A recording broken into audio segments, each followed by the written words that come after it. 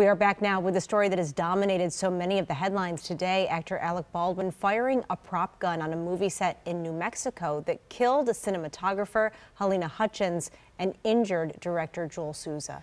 Baldwin addressed it for the first time today on Twitter. He said that there are no words to convey his shock and sadness over Hutchins' death, and he said he is fully cooperating with the police investigation that is now underway. Now, we know Buffalo is a city with a growing filmmaking scene, meaning on-set safety is an important topic here like everywhere else. So we reached out to Buffalo-Niagara Film Commissioner Tim Clark to get an idea of just how these prop weapons are supposed to be handled. And of course, we talked about this in a general sense since nobody knows the specifics of what happened in New Mexico.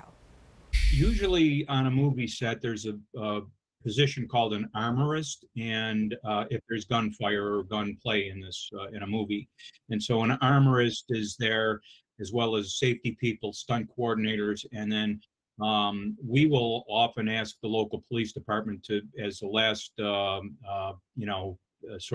condition, is to inspect the weapons themselves, so we feel that it's safe. And Tim Clark points out that director Joel Souza, who was injured, has been here in Buffalo before directing a movie that also used a lot of prop weapons. This is a look at the filming of that movie. It was called Crown Vic. They shot it here in 2018. Clark says Souza, the director, who you can see right there, was very safe when he was here in how he handled things on set. He was really, really safety conscious here.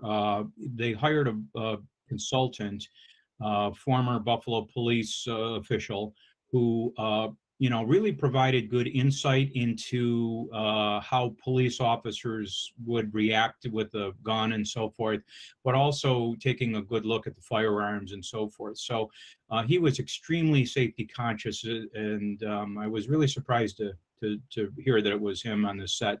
But who knows what happened there.